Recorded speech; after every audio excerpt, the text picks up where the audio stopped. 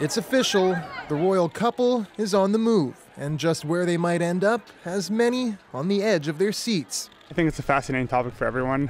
We're Canadian, it's part of the Commonwealth. I think it's pretty cool if they want to move to Canada. I'm fully supportive of what they want to do. Today, Buckingham Palace said the pair will be giving up their royal titles and public funding in hopes of living a quieter life in Canada. I think that they found it was pretty complicated to try and keep that status and live apart from the royal family and do their own thing.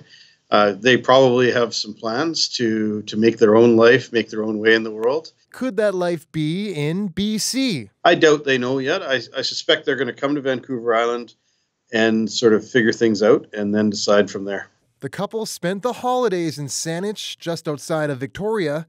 Meghan Markle was in Vancouver last week.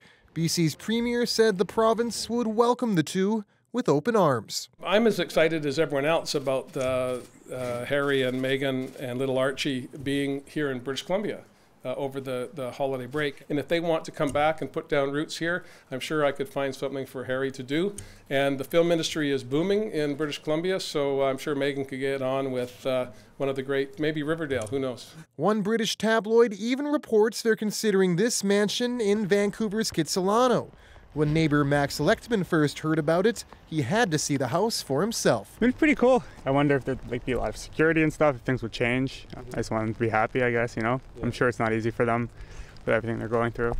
Other residents in the neighborhood have mixed opinions. They are very supportive of Canada, and they are good role models, and they support good foundations, so I'd be happy to see them in the neighborhood. From a selfish viewpoint, it'll screw up our lives because this is a daily walking point, and I don't think it'll be quite the same anymore. The experts say the couple could just as easily end up in Toronto, but for now, eyes will remain on this live-action soap opera as the world awaits their next move.